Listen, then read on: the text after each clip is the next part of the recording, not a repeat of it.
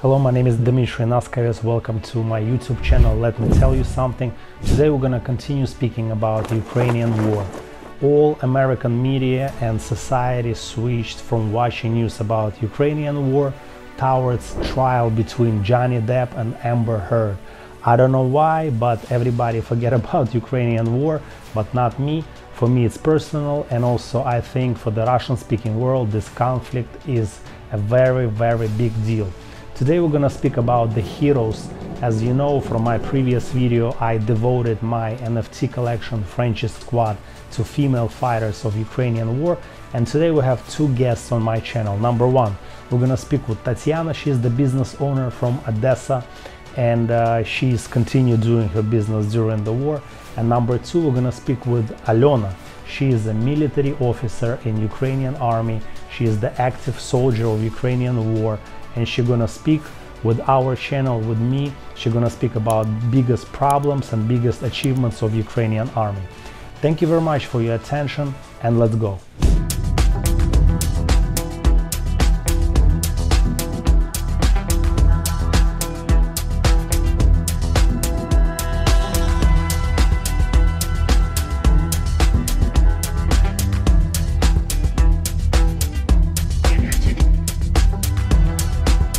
Hello everyone, hello to Odessa from New York City.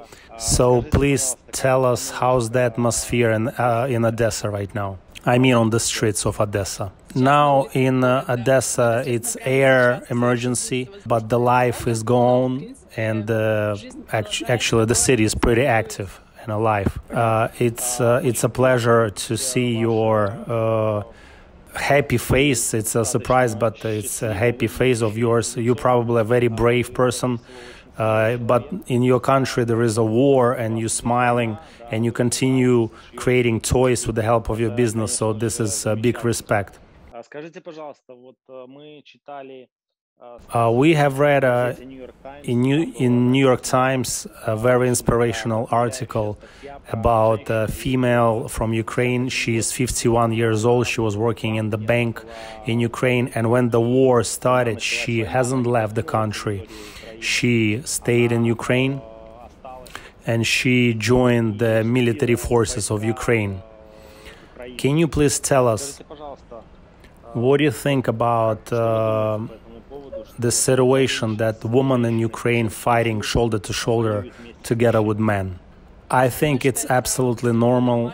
A lot of women, the same thing as men, they cannot be ignorant regarding the situation in the country, and they feel pain, and also they can defend their own motherland the same like men does. I already heard a comparison when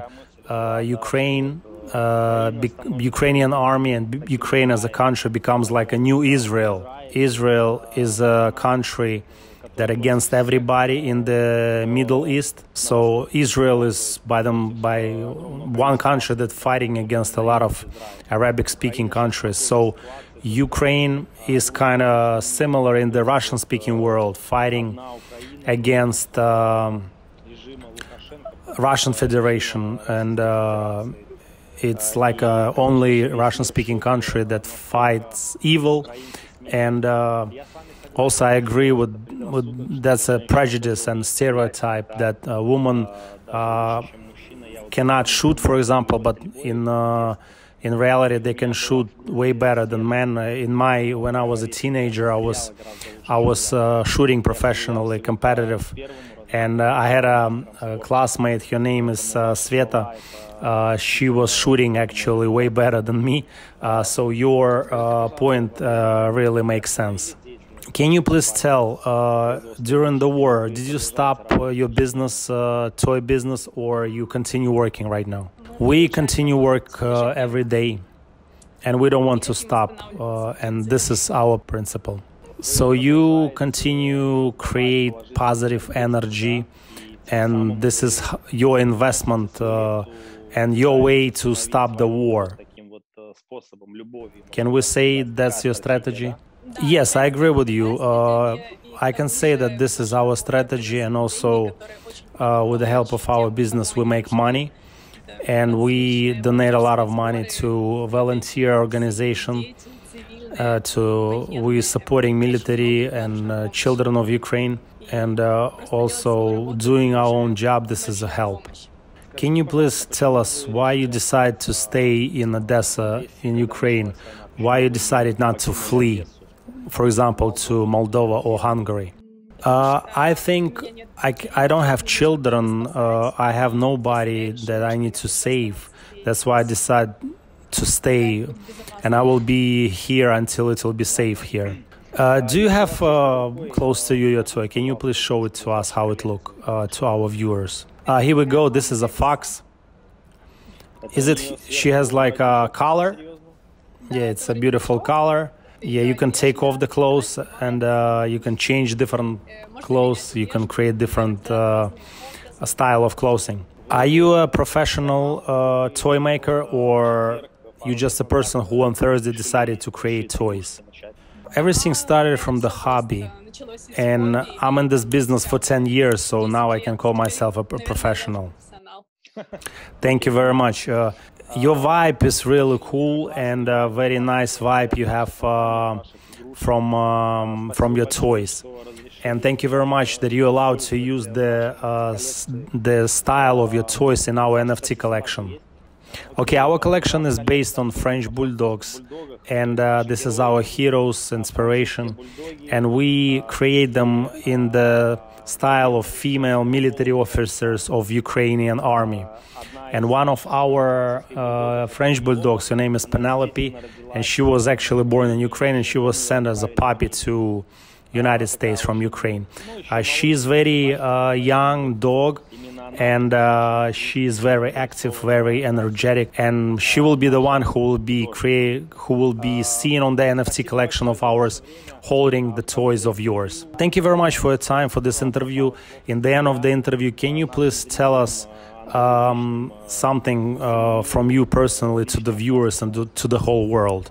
I want to say to the whole world and to everybody personally that each person can influence the reality.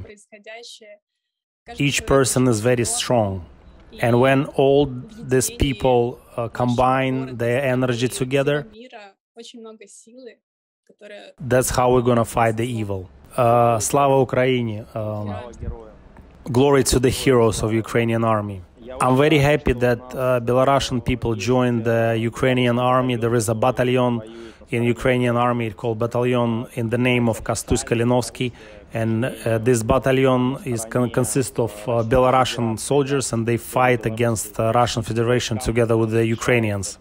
You need to know that the people of Belarus is not supporting Russian Federation war against Ukraine. Nobody asked from the Belarusian government, regular people, if we're supporting that, and that's why I can say that our government is not legal, and this battalion is fighting successfully against the Russian Federation army.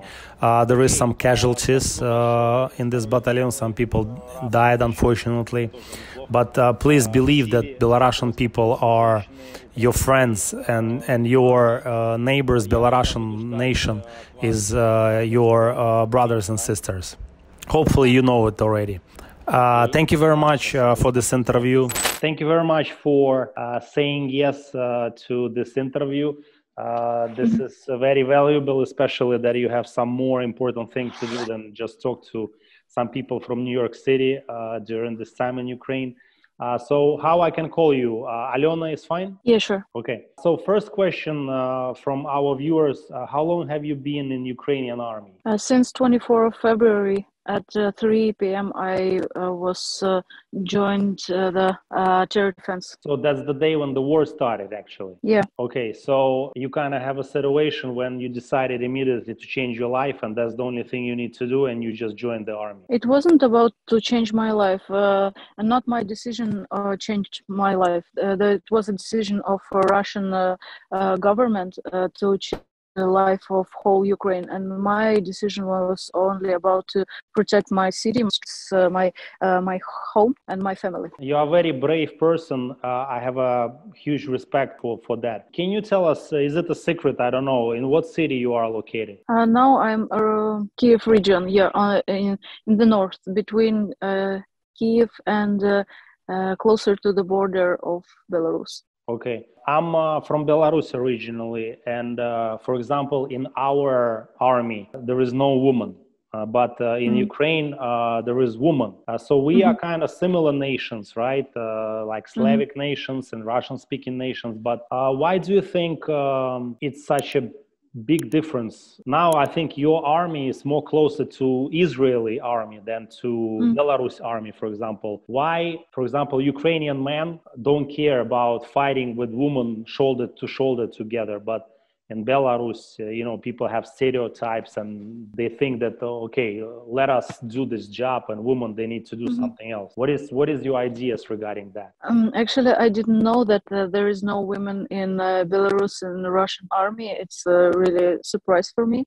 And I think there is several, but they doing, like, for example, taxes for the salaries. Yeah, sure. They just creating documents, Yeah. but they're not fighting with machine guns. So administration work. Correct. I think it's we can compare it with, for example, LGBT society in Ukraine and in Belarus and in Russia. So it's kind of a new and old world. It's about the culture. If we have the same rules, why we cannot use our power, our energy to protect our land? Because, for example, me, I'm in a very good shape. Like, I have a good health. I'm a runner, and whole my life I'm in sport. So that's why. And also, I'm very good in graphics. I can draw, so I can shoot very well. So why not? It's not about the bravery. Probably it's like about the respect. My position is about respect to men. I will explain. For example, something bad happens. And in my opinion, not only men should be responsible for the health of the nation, for our lives.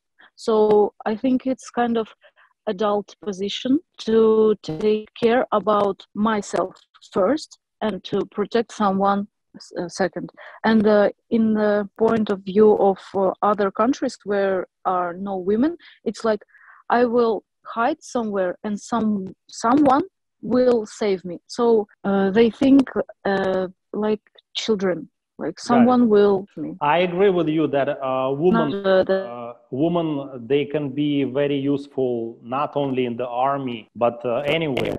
When I was a teenager, I was a professional swimmer, and I remember when I was 15, my competitors were female.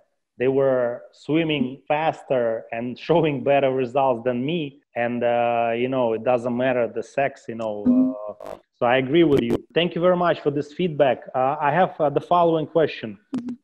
In which areas does Ukrainian army needs Western support the most right now, you think? My heart now is in Mariupol. Every time I see that pictures and some news from Mariupol, I literally cry every morning because I have there my beloved friend, and he is wounded there. All no connection, like 3 days, and he, the bravest man, our country, they protect a small territory, and they fight against the huge Russian troops. And I'm beg for government of all the countries to give us heavy weapon, to make some humanitarian corridors, to take wounded people, to take women and children from there. You cannot even imagine how, I don't have even words. People who already don't scare of the death, they just count the days until they have some food and some water. And really, I really cry every morning about Mariupol. Okay, so guns, heavy weapons, I understand that. What else? Money and What else people need? The most of all, attention of the governments of all the countries, because all the countries should be guaranteed to create the corridor between some safe place to Mariupol, to take the people who are wounded from Mariupol through this corridor to some safe place. And only volunteers or Ukrainian powers, they cannot do that because of Mariupol is surrounded by Russian troops. So they, in political way, they give this corridor, but in fact, they just shoot all the people who can create this So corridor. they had agreement with the 300 people politicians daily, to give this corridor, but they don't fulfill their promise. Yeah, they just lie because they say, okay, you can go, and then they shot in the back of every car that goes from Mariupol to other city. They just shot all the cars. You can Okay, so in your see the opinion, pictures. the only way to do that if you just control this corridor yourself with a heavy weapon. Yes, sure. And with many countries, we probably we need more support of people with a weapon, because it's almost impossible to move from Mariupol to some safe place, because always these people who wants to go out, Russian troops just kill them. Is the army of your country still in the defensive mode? Do you see that it's going to change in the future for offensive mode? What do you mean? So now the Ukrainian army in defensive mode, so you're just defending your territory. Is it going to be changed in the future when you're going to start attacking back, like not just defending, but attacking back from defense to offense? I think I'm not sure. I really hope for another situation, another way. It's like I hope that many countries they will just close Russia with a huge wall and surround with this wall Russia, just like it was in North Korea.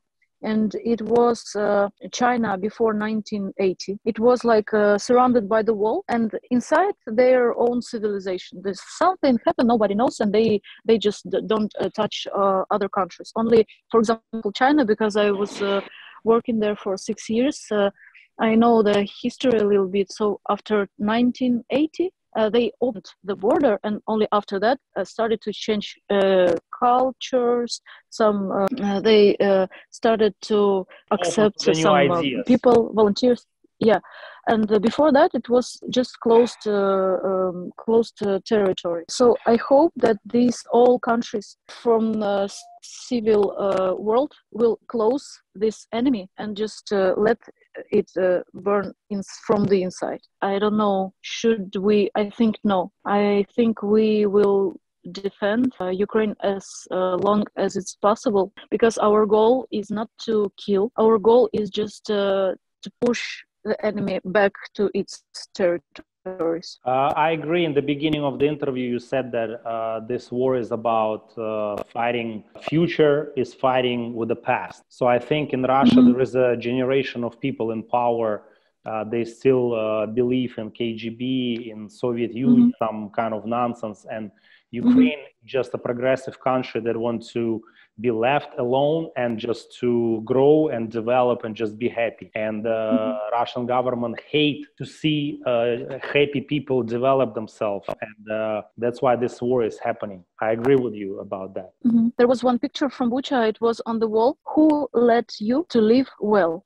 So they think that someone let us to have all the goods that we have, because they are just poor people because of their government. But you said that you have some knowledge in history. Probably you can agree that the Russian people, they need to have a czar, like somebody who give them permission to do this, to do that. And Ukrainian people, similar to Belarusian people, it's a smaller nation. We don't have a czar in our head, like we can just, okay, let's go to Italy, that's it. And in Russian Federation, I even remember, maybe it will be a little bit weird to say, it was a concert of Morgenstern, that's the rapper from Russia. And somebody from the audience said that I hate person who allow you to be famous like that. And he answered to him that listen, nobody allowed me to be famous. It was just my job, and that's why he left himself. So this phrase was written by the Russian soldier, right, in Mariupol? Not in Mariupol, in Bucha. In In Bucha. Bucha, on some wall. Yeah, it's a Russian soldier. I don't know the nationality, but I know in Bucha was some Buratian guys. Already, all their names are famous in some places, so documentary fixed. And yeah, these guys just left this. Who let you to live well? Okay, got it. We will find the picture of this statement, and we're gonna put it add it to the video. Yeah. What is your advice regarding Mariupol? It's a heavily destroyed city. What is the best way to find, for example, a fund that people can, from United States, for example, send money to, and this fund is going to rebuild the city, for example? How to choose fund? What is the best way? Where we need to send the money so this money goes to restoring the city? Yeah, I got it. In my magical young imagination, it can look like some helicopters will just take wounded people and civilian people, and also our fighters from Azovstal and from Mariupol, and just grab them and go in some safe place.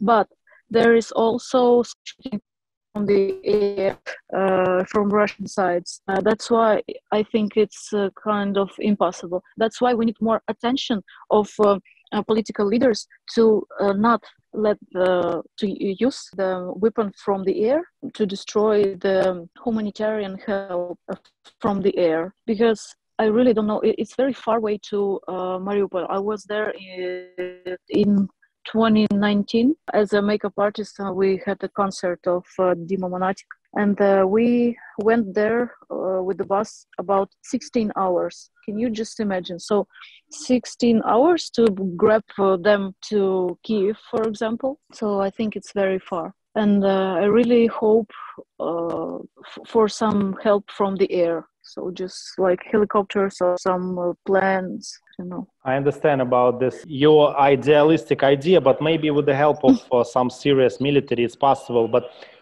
I'm going to repeat the question again.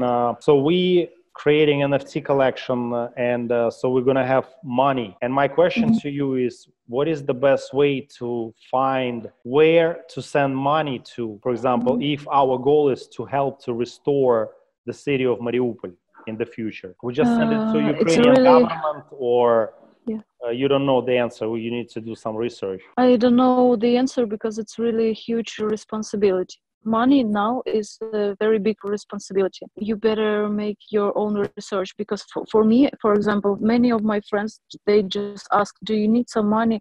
And I always deny, because really now and here I don't need any money. And I just, when I see someone helps like to the animals, to some abandoned people, to mothers without anyone, I just send them, not in one place, but in many places, a little bit. So can you tell us, where do you send the money to the mothers, for example? I know, for example, a couple people who created from some old buildings shelter for mothers with children, for abandoned children, like without parents. I don't know how to say. I know a couple of them, and I always send them some money. So I think it's a little bit so it's just dangerous to put in one place. Yeah.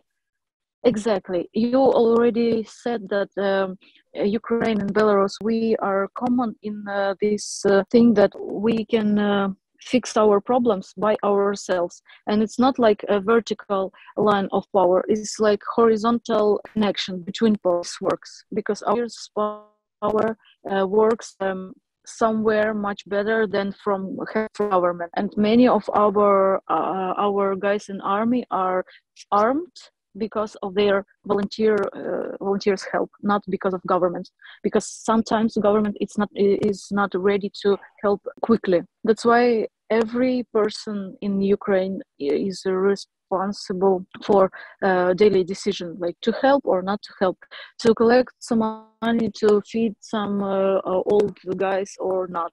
And that's why people just share with everything that they have. That's Do you why it's send very dangerous to put cryptocurrency money or in regular money? regular money. In crypto, I'm not very educated. Okay, got it. We also supporting. Have you heard about Belarusian battalion called Battalion in the name of Kostus Kalinovsky? He's fighting this Yes. battalion fighting on the Yeah. side of Ukraine. Yeah, and I'm really proud of these guys, and I'm really thankful for everything. I'm thankful we are, as a to Belarusian every people, we are person in this world. Yet, Yeah. as a Belarusian people, we are in very strange position right now because our government is supporting Russian side, but Yes. the nation of Belarus, nobody asked us about this. So that's why a lot of people supporting this battalion. You know, the first in the beginning they have 100 people. Now they have more people donating vehicles, and so I'm paying attention to this group of people very carefully. Okay, thank you very much for your useful information, for your time. Maybe in a couple of weeks we're gonna talk again, and with the help of my assistant, maybe we're gonna get some more information regarding your advice where to send the help. Alena, thank you very much for your bravery. Hello from New York City. The whole city is covered by Ukrainian flags. Everybody is supporting Ukraine in this place. Everybody is researching stuff. So we'll be in touch. Thank you very much for your time. Thank you so much, really. Thank you. I think everyone agrees that these people, these ladies are amazing. Their vibe, their attitude, and everything they say, all information they say about this war is very, very modern and interesting perspective. I'm very happy that they agreed to talk to me, and I'm very happy that I can show this wonderful people to you, to my viewers. Thank you very much for watching this video. Your attention is golden for me. If you first time on my YouTube channel, please subscribe. Also, if you like this video, click like. If you hate something, click dislike. Haters are welcome as well. And also, please let me know in the comment section what do you think about this video, if you have any questions or comments. Thank you very much for your attention again, and stay tuned.